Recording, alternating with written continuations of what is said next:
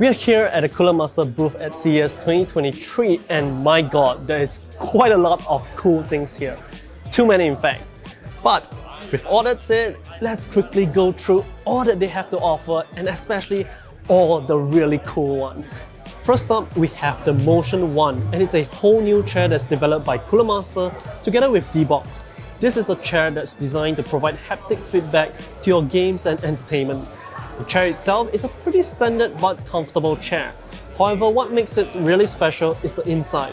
There are various models located within and throughout the chair that will provide you that thump based on what's happening on screen.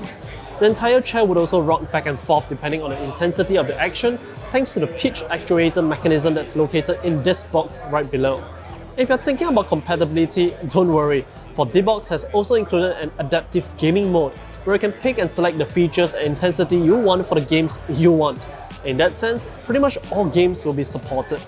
Next up, we have a whole line of coolers that's really what Cooler Master is known for. We have the new Halo 2 series of fans, and those are in a nutshell refined from your previous generation.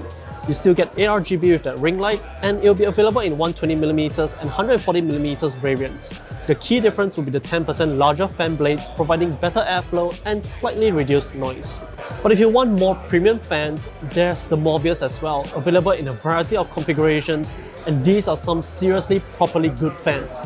The newest kid on the block would be the Mobius 120 OC, with a metal motor hub and a fan speeds up to 3200 RPM. If you want the best cooling, this is it. Now let's swing around and talk about PSUs.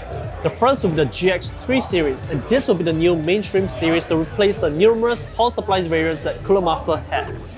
80 plus go efficiency and wattage from 550 watts to 1250 watts. But perhaps the most interesting one is this little guy right here. This is the most powerful SFX power supply that we have ever seen. The SFX Platinum is a whopping 1100 watts here in the US and up to 1300 watts in Asia. It's insane. And yes, this is properly SFX, not SFXL, and it will cost just $279 US. Mini ITX builds with a full-powered RTX 4090 is a reality now. Which, yes, all of these new PSUs support the ATX 3.0 standard, a very nice touch.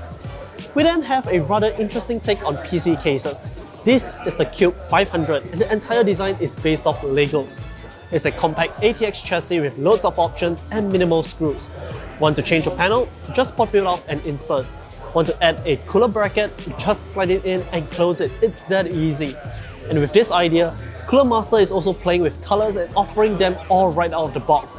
But the best part is that all this will be shipped in flat boxes, just simply because of how easy it is to build it. And you save on shipping costs too. So, what did you think? There's so many cool stuff here. There's a SFX power supply that's up to a 1300 watt Platinum, 80 plus Platinum, that's pretty insane. All that compact power in the palm of your hand. There's a cool new chair with haptic feedback that just works with games and movies and all that kind of stuff. And there's even a pretty cool new case that, well, it's built on the idea of Legos, so you can just go ham with it. Colors, build it easy, anything you want, it's right there at a really affordable price too.